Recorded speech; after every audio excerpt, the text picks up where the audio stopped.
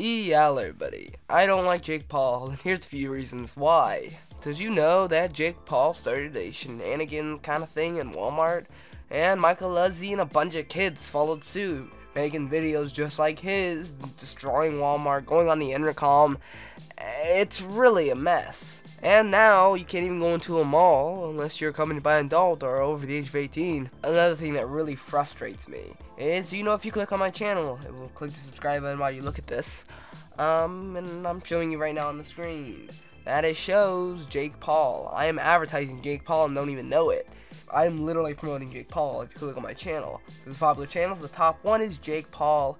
Then there's The Ellen Show. So I'm also supporting Jake. If you click on my channel, why are you seeing Jake Paul? Me and Jake Paul do not do any of the same videos. And The Ellen Show and WWE, these channels are not related to me at all. I can see Watch Mojo, but all the other channels are completely random. Why do they do popular channels that YouTube wants you to see? Why don't they do channels that I want you to see? Or YouTube channels that are related to me? Why do they have to choose channels that YouTube wants to see? Or YouTube wants to promote? It doesn't even make sense. Should it be unpopular channels they promote? Why are they promoting channels that everyone has already heard of?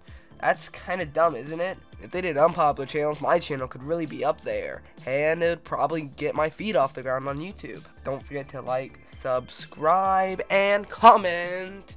Lanky Louie out, and peace.